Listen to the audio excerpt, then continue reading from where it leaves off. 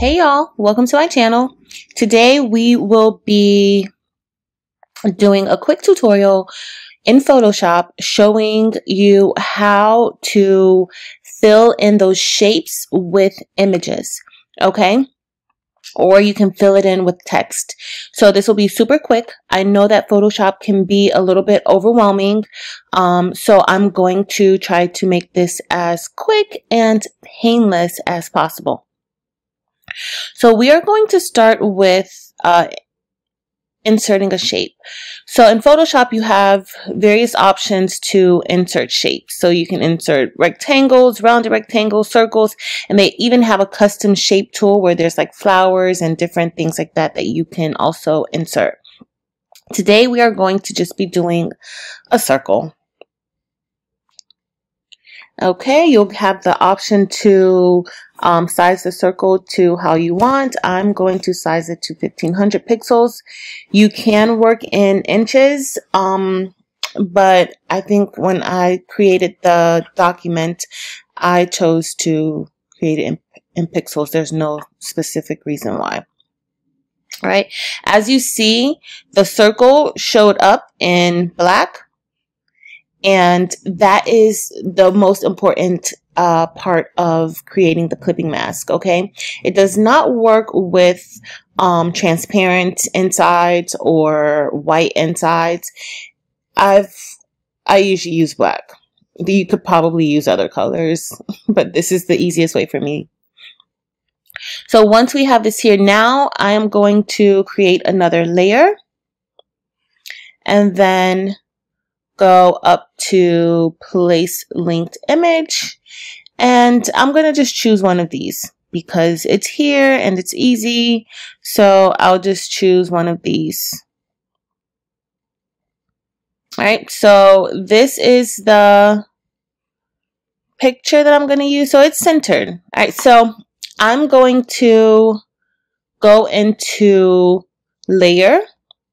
Okay, and on the side, you want to make sure whatever image that you're going to place inside of the shape that you chose is on top, okay, in the layers panel. Okay, you want to make sure that is on top of the shape.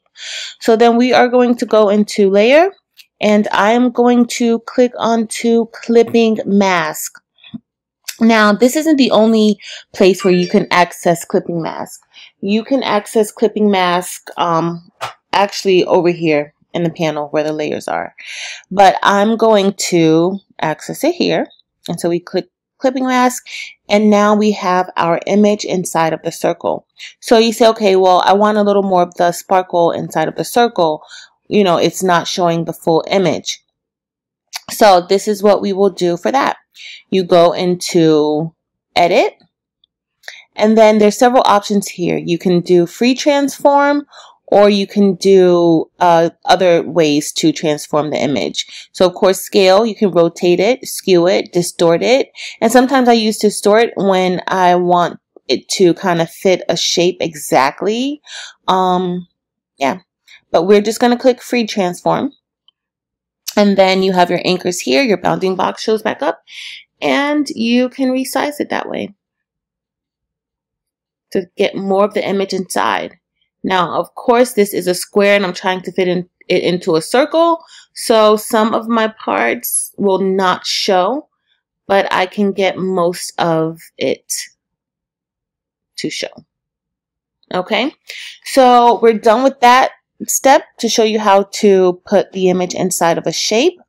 Then I just want to show you that now once we have the image in the shape, you can put text inside of there. So let's click on the text button, and I'm just going to click inside, not going to do anything special. And pretty much the same way we created that clipping mask, we are going to do the same thing. So here's our clipping mask, and now our words are placed inside of the circle. Okay, so the same thing would apply. You will just go to edit, free transform, and move your words. You can make them smaller. If you want to warp them, you can go to transform here and warp them. So you may want to do arc lower, and then you can, there's so many different options. Of course, this can be resized, so many different things that you can do. Okay. All right, guys, that's it for this tutorial today. Thank you so much for watching. If you enjoyed this video or if you learned something new, please be sure to like the video, and you are always welcome to subscribe to my channel. All right, so that's it for today. Thank you so much for watching. Until next time.